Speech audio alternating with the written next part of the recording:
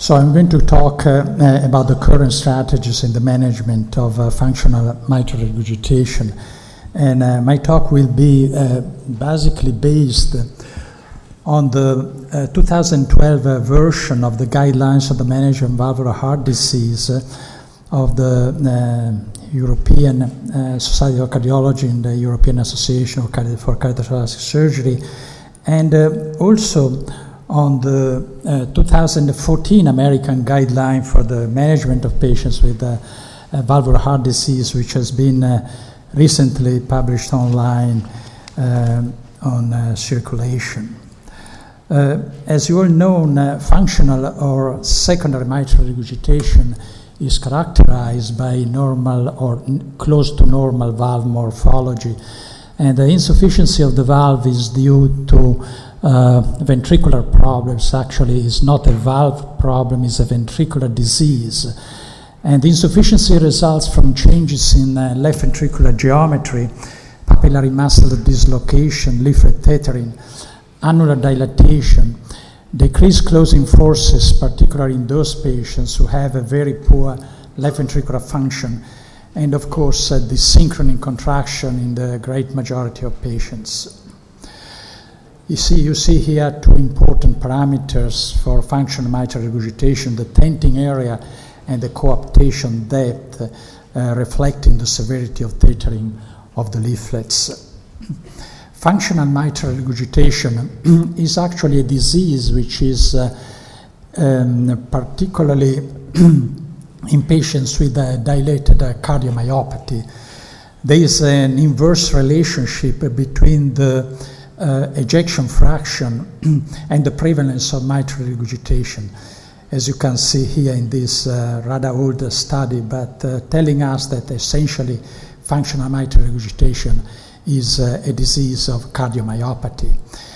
And the etiology of functional mitral regurgitation reflects the etiology of dilated cardiomyopathy. For the majority of patients is ischemic in origin, and non-idiopathic cardiomyopathy is present only in 1/3 of the patients. So mainly patients with functional mitral regurgitation have ischemic cardiomyopathy. Mitral regurgitation is producing a vicious circle because the regurgitation creates volume overload, and volume overload produces annular ventricular dilatation, and this is worsening mitral regurgitation. In regard to the ventricle, the increased load and stress is producing damage to the ventricle, and therefore dysfunction of the left ventricle, heart failure, and this also is a vicious circle.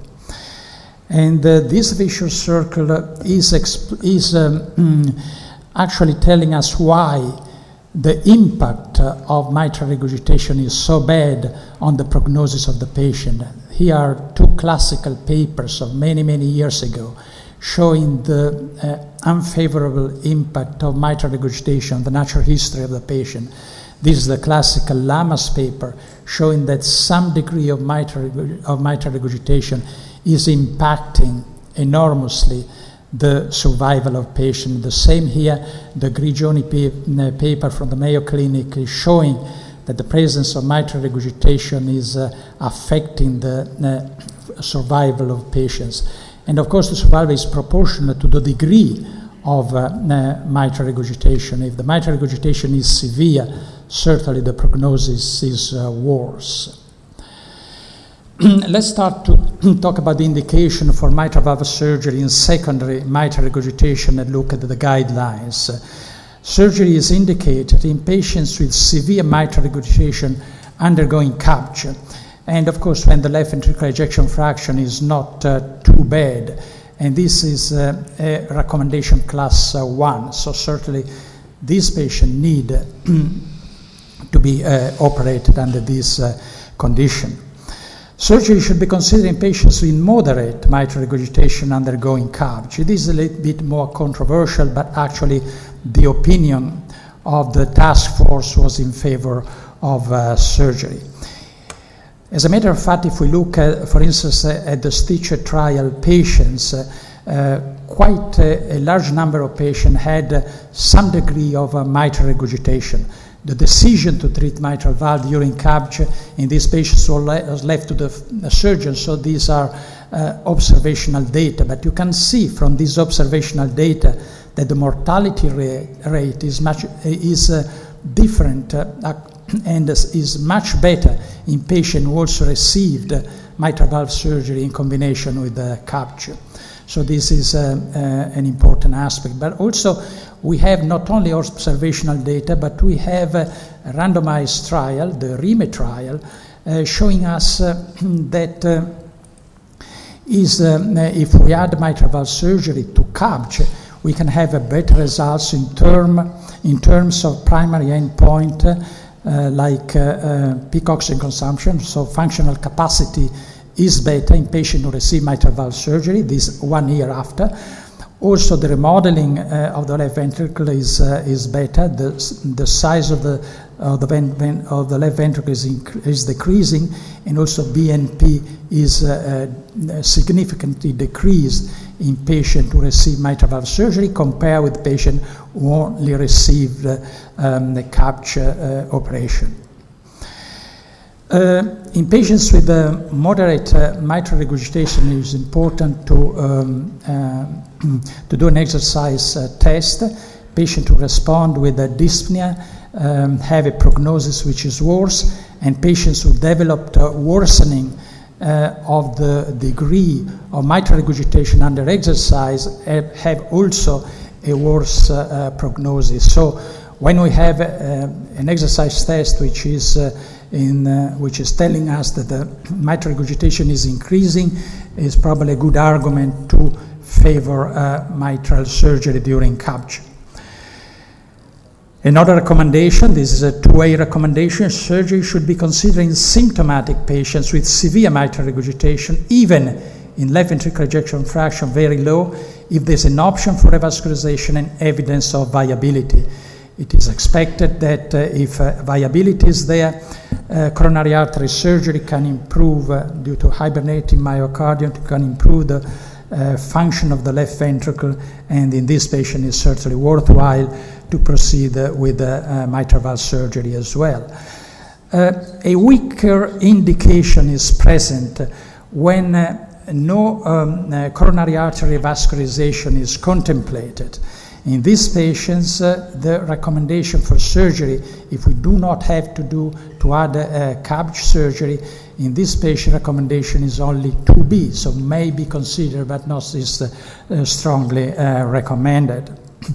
And the reason is that long-term survival after surgical repair of secondary mitral regurgitation is not different from the long-term survival of patients receiving medical treatment alone. And this is very well reported in this classical paper published many years ago from Ann Arbor, says Dr. Wu and the group of Stephen Bolling. In regard to the type of operation which is offered to these patients, certainly annuloplasty is preferred to mitral valve replacement, at least according to this meta-analysis. You see that repair is favored compared to replacement in terms of mortality. Recently there was an important revival of mitral valve replacement for functional mitral regurgitation. You see this published in 2009, a paper from the group of Philippe P. Barrault, showing that after all, replacement of the mitral valve under these circumstances is really not too bad, and they suggest to randomize patients to mitral valve repair and a mitral valve replacement. And this is the last study, the ACHR studies, which has been recently published, mitral valve repair versus replacement for severe ischemic mitral regurgitation. Mitral valve repair consistent in undersized annuloplasty, and mitral valve replacement consistent in replacement of the valve with the preservation of subvalvular apparatus. So these are the two groups of patients. And what has been shown, and that there was no difference in mortality at 1 year, and recurrence of mitral regurgitation was much higher in patients submitted to undersized annuloplasty compared with patients who had valve replacement. I think that this paper, this study deserves a lot of criticism. Somebody is telling that it's like to randomize patient with lung cancer to lobectomy and pneumonectomy. And this is really crazy to do that because it depends very much on the characteristics of the basal condition of the patient, the anatomy of the patient, and so on. We know now very well which are the predictors of recurrent secondary mitral regurgitation after undersized annuloplasty. And these predictors are listed here: left ventricular end diastolic, and so on. This is the Leiden group. Robert de Jong is certainly telling us this: the systolic tenting area, the coaptation distance more than 10, posterior leaflet annular plane angle more than 45, distal anterior leaflet annular plane angle more than 25, and systolic interpapillary mass distance more than 20, and systolic sphericity index more than 0.7. When we have these things present in that patient, we know since the very beginning that these patients are going to do poorly after undersized annuloplasty, and these are the candidates for mitral valve replacement. So we have really to distinguish the type of patient we are dealing with and to give the proper treatment to each category of patient. Another criticism of the study is that they only are considering mitral valve repair with the undersized annuloplasty and nothing else. On the other hand, we know that mitral repair can benefit from other additional procedures during mitral valve surgery. For instance, if there is some important scars of the ventricle, left ventricular application or resection can be indicated. In addition, leaflet extension can be carried out in rare instances, but in some occasion can be useful. Secondary chordal resection can be sometimes useful. For instance, when we have the Siegel effect and echocardiographically is very well visible. Papillary muscle repositioning can be also a good addition to annuloplasty. There are many ways to perform that, but these cardiac support devices and occasionally the edge-to-edge technique can be useful. So a number of additional procedures to help with mitral valve repair. So the results which have been found in the ACR study are in a way a little bit expected because they put all patients, a different patient all together, and therefore we cannot expect a very clear result out of that. But patients with functional mitral regurgitation can be at risk if conventional surgery is carried out. If we have an increasing age, old patients, we have a number of comorbidities. If the left ventricular dysfunction is severe, then the surgical risk can be very high. And you see here the surgical risk in red going up to the point that the clinical benefit that you see here in green at a certain point doesn't exist anymore. So these patients here, Robert, we are talking about that before also in my previous talk, these patients here for whom there is no surgical option, these patients can be really offered the clipper procedure. And this is the precise suggestion. Of course, the class is only 2B, but this is the precise suggestion of the guidelines. The percutaneous mitral clip procedure may be considered in patients with symptomatic, severe secondary mitral regurgitation despite optimal medical treatment, including a CRT if indicated, who fulfill the ECHO criteria of eligibility, are judged inoperable or at high surgical risk by a team of cardiologists and cardiosurgeons, and who have a life expectancy more than 1 year. So this must be really the type of patients we can, in whom we can apply the clip procedure. The American guidelines are a little bit less aggressive.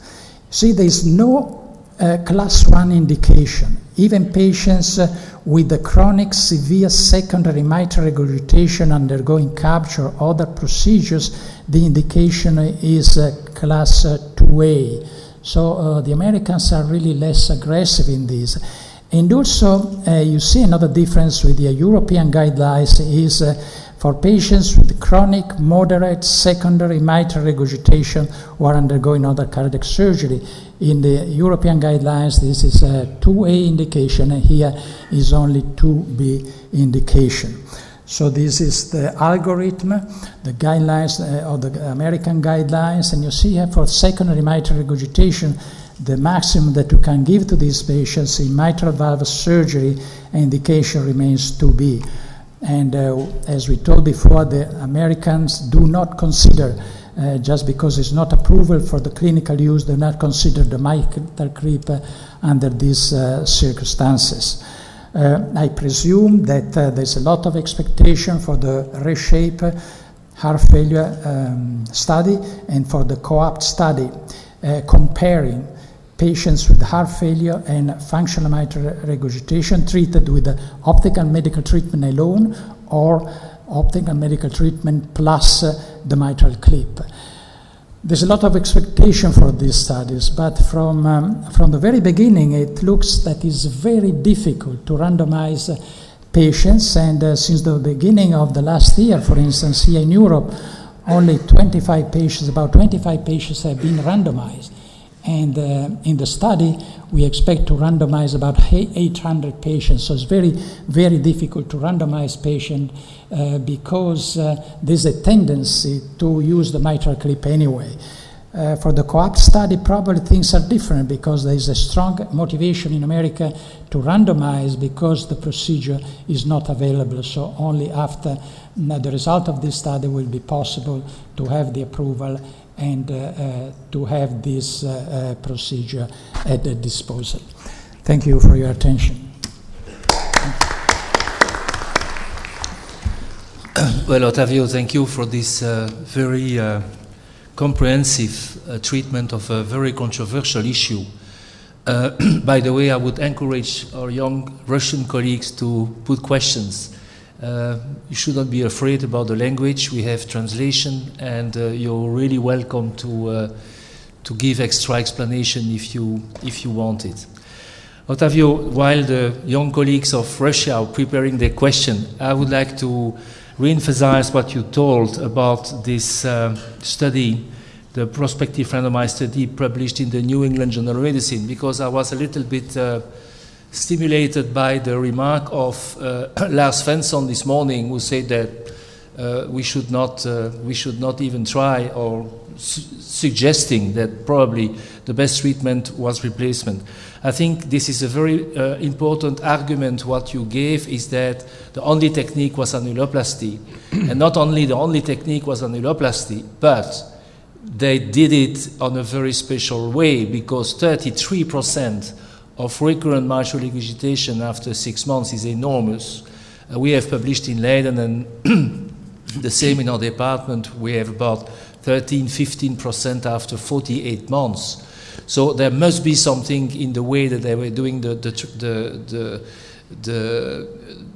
restrictive annuloplasty. But another point is that if you look at the paper in the cohort of patients having recurrent mitral regurgitation, compared to in the cohort of patients having had a mitral valve repair, restrictive annuloplasty, they compared the patients having no recurrence at 6 months with patients having recurrence at 6 months, and they found a very important difference in remodeling. So it means that if you put correctly the indication of mitral valve repair, it is still much better than anything else. The total paper says there is no difference between replacement and repair. But if you manage to do a repair because you have a better indication, or because you use more techniques or a better techniques, it is much better than the mitral valve replacement. And in the late AATS, I was discussant of the paper of Irv Krohn, and you have presented to us, I think, 7 or 8 factors. He found, after a multivariate analysis, 10 predictors. And if you use that, maybe we're going to have a sort of algorithm. And if this patient fit into this algorithm, he should have a repair. If it doesn't fit, he should have a replacement. What do you think about this comment? Yeah, is exactly what I tried to say. That is basically there are different patients with different anatomical features, different clinical conditions, and I think it is very important to identify those factors who can predict a poor outcome with mitral valve repair. And nowadays we have enough data in the literature and the experience of everybody to identify those patients. And of course, those patients have to be treated with mitral valve replacement. Sure. So the message is not that mitral valve replacement is the same. The message is that we should better indicate and select the patients and the technique for mitral valve repair, and then we will have a better ratio. I welcome you, please, for your question. Рустам Брагимов, Москва. Вопрос такой. Как вы относитесь к аналопластике мягким опорным кольцом? И второй вопрос. Сравнили ли вы жесткие опоры?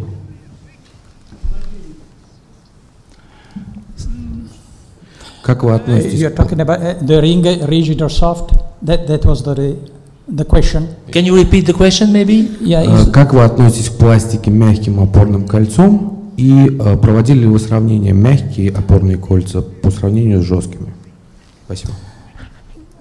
Oh yes, this is seems to be rather well known. That is preferable in functional mitral regurgitation to use complete rigid rings, and maybe is also convenient to use rings with a particular shape according to the position of the regurgitant jet. So this is what is commonly accepted, and there are data to support this statement. Ottavio, like many others, I was very disappointed with these results who equalized valve replacement and valve repair. You have pointed out that it is not the only solution, undersized annuloplasty. I personally believe that the reason for these poor results is that most of the people are trained to repair a degenerative mitral valve, which is much, much easier than the one we have seen before, which is a much more complex reconstruction, which going into the ventricle, chordal support, secondary cord, papillary muscle. So this is probably the reason that people didn't know how to do it properly. Yeah, you are very right, Marco. It's a very naive procedure just to put a simple ring. Everybody can do an undersized ring, but if somebody wants really to do a proper mitral valve repair in the context of ischemic cardiomyopathy or dilated cardiomyopathy, we should also address the subvalvular apparatus, for instance. And this is not a simple procedure to be carried out, and this requires a lot of experience. And also the result of this, if you decided to pull up the papillary muscle, it's very difficult to know how much you have to do that, because the waterproof, the test with the saline injection in the left ventricle doesn't help too much. I like very much the technique suggested by Joachim Schaffer, for instance, which is pulling up the papillary muscle under echocardiographic control immediately postoperatively. And that he can exactly know very well how much he has to pull up, because he can see the coaptation, the absence of mitral regurgitation, and the length of coaptation of the two leaflets, and that can adjust exactly the pulling of the papillary muscles. Well, I want to stress that we should not condemn the restrictive annuloplasty. I think if you respect the criteria of selection, and if you respect, for instance, what we published about the end-diastolic diameter less than 65, I think you can be quite reproducible in only restrictive mitral annuloplasty in most of the patients. We should not give the impression that by definition the treatment of ischemic mitral regurgitation is a very complicated issue, but you should know when you can use only the restrictive and when you have to add endovascular issues. Personally, I always try to have an endpoint. At the end of the operation, if you have put a restrictive annuloplasty in a ventricle which is not more than 65 millimeter end diastolic dimension, I like to have a coaptation length of 8 millimeter.